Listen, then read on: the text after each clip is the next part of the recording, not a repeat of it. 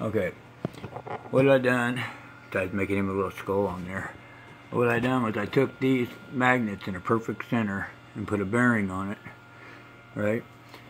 And then I put these little arms with two notches, basically, one on bottom, one on top, to where it grabs. Oh, come on, man. Where it grabs this here, basically, and as it goes around, throws the levelness off to one side. But if you notice, it balances itself out still. So what I figured out is if you can get this here to pop down exactly one at a time here, it goes on to the next.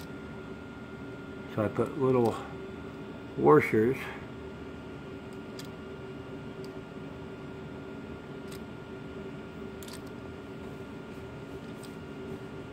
basically, little metal washers. It's all plastic, and this little magnet thing here that I'm trying to get to pull it down, but I ain't figured out exactly how to do it yet. But if I can get these here to pop down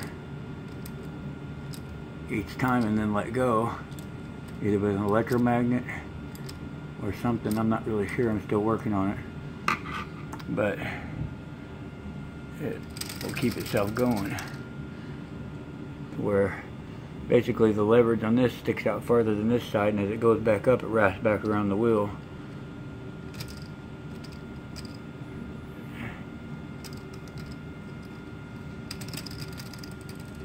But the only key point is right here.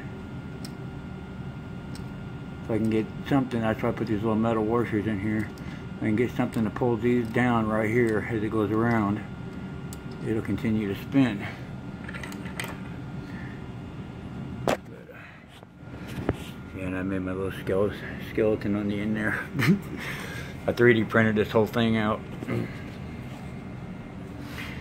Anyway, I'm still trying to figure it out and just experiment playing with it.